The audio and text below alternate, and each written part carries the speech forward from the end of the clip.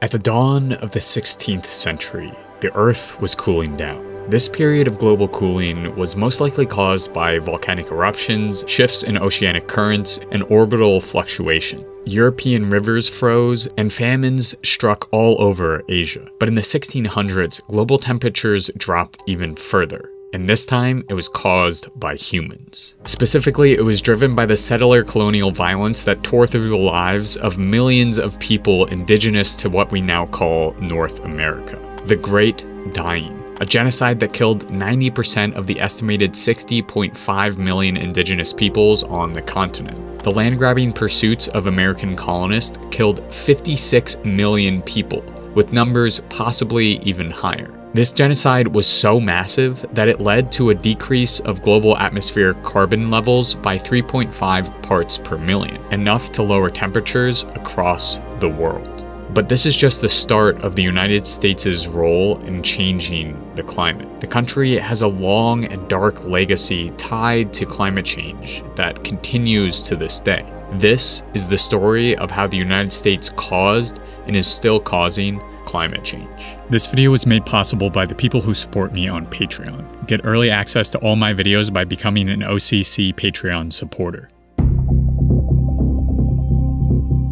When it comes to emissions, the United States is the undisputed champ. America is the largest historical emitter. Its cumulative emissions are almost double that of China's, a fact which often gets lost in comparisons of the two countries' current emission rates. Yes, China is emitting more right now, but keep in mind that a lot of Chinese industrial pollution is driven by demand from the United States. There are also 4 times as many people using energy in China than in the United States. And because CO2 lingers in the atmosphere for up to 200 years, cumulative emissions are a much more effective tool to understand who is driving climate change.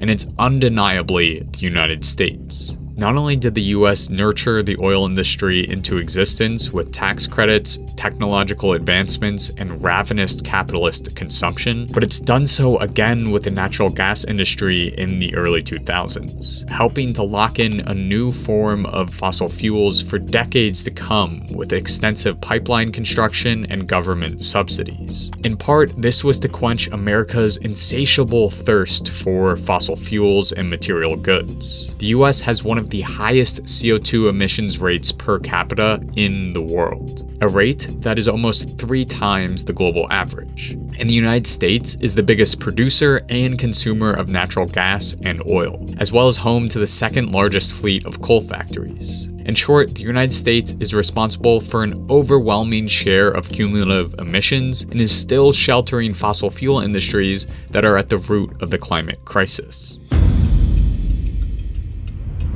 Yes, the United States has now committed to a 50 to 52% reduction of carbon emissions by 2030, which is certainly ambitious. But according to Climate Action Tracker, this reduction still falls almost 11 percentage points short of the emissions cuts needed to stay below 1.5 degrees Celsius of warming.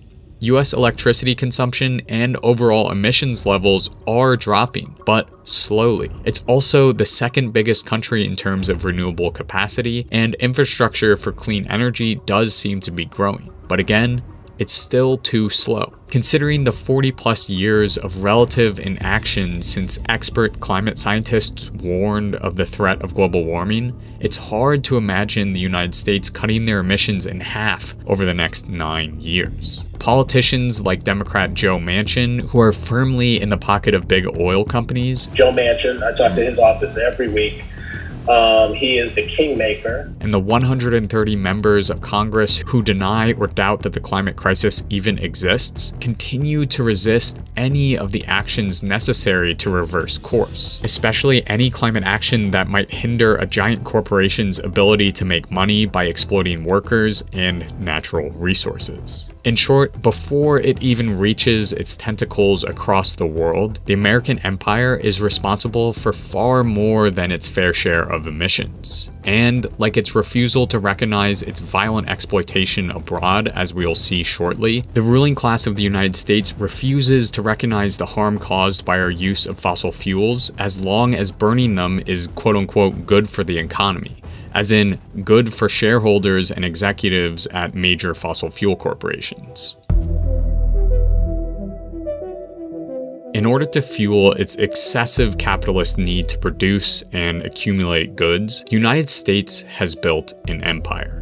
One that stretches across the world in the form of nearly 800 military bases in 80 countries. Every year, the federal government sets aside nearly half of its discretionary budget, some $778 billion in 2020, for military spending. Some in the US view this gargantuan fighting force as a spreader of democracy and as the world's police force. And in a way, they're right. The US military does act as the police force of the world. Because, like the police, the US military ruthlessly safeguards the interests of capitalist multinationals and the state at the expense of the poor and people of color. This is best exemplified in the slew of coups, wars, and military interventions that have carved out American control of foreign oil fields. From the US-backed Iranian coup to the Carter Doctrine in the 1980s that explicitly committed the United States to defend the oil fields of the Persian Gulf against external threats, to the Gulf War, to the Iraq War, and to the two failed Venezuelan coups trying to topple presidents nationalizing oil reserves, the list goes on.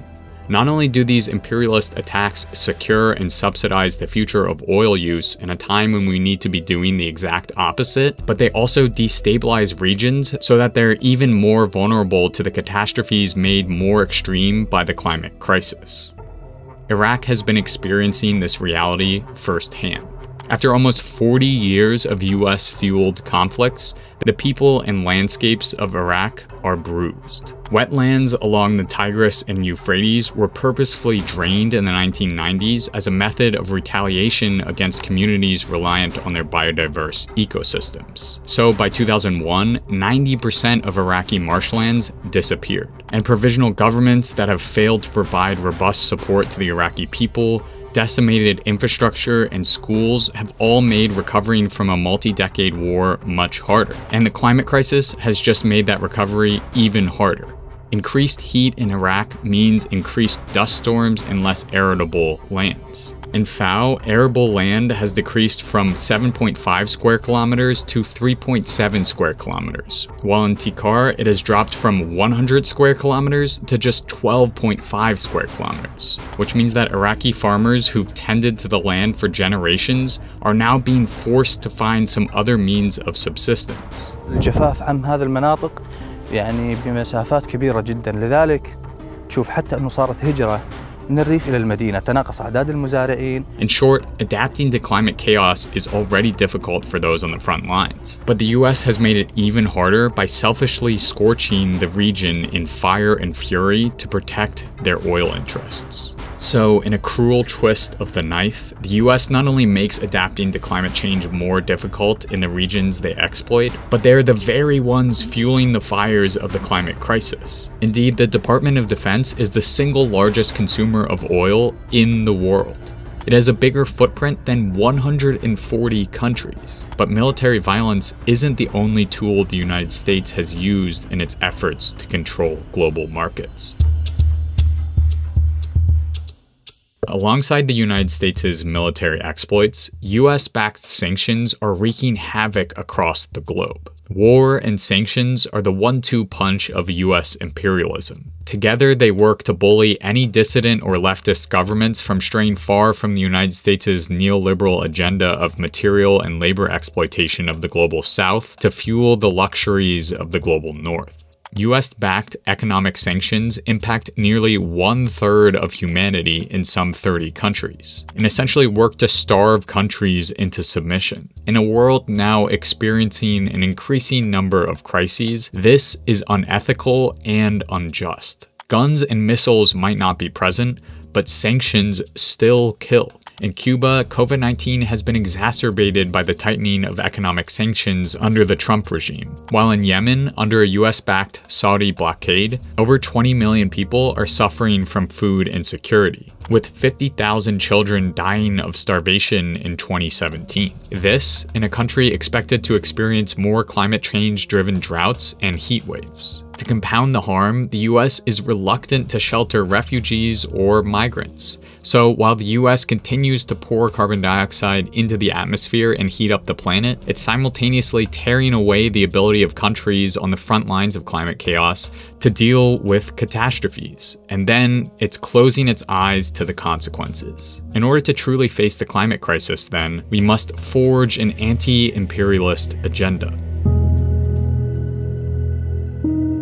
At the 2009 Conference of Parties in Copenhagen, otherwise known as COP15, the world was on the brink of a preliminary form of climate agreement when Bolivia, Venezuela, Tuvalu, Sudan, and a few other countries refused to sign on. Their reason? Imperialist powers like the US and the European Union rejected the notion that they should own up to their climate debt, a term that calls for reparations for the hundreds of years of emissions and colonial violence doled out by the global north onto the global south. Despite backlash, Bolivia and its comrades were right. Any effective climate agenda must incorporate the repair that comes with paying off the climate debt. The US not only must end its imperialist interventions, but do the opposite and aid countries in no-strings-attached funding of renewable and technological revolutions led by the global south as a means to escape reliance on fossil fuels. But repairing the harm of centuries of American imperialism doesn't stop there. It also means significant demilitarization of the US war machine while simultaneously sheltering the growing population of refugees fleeing the climate crisis. Ultimately, the United States has been at the front lines of digging the world into a deep hole of climate chaos. So in order to repair the damage it's done, the US not only needs to stop digging, but turn its resources towards building a ladder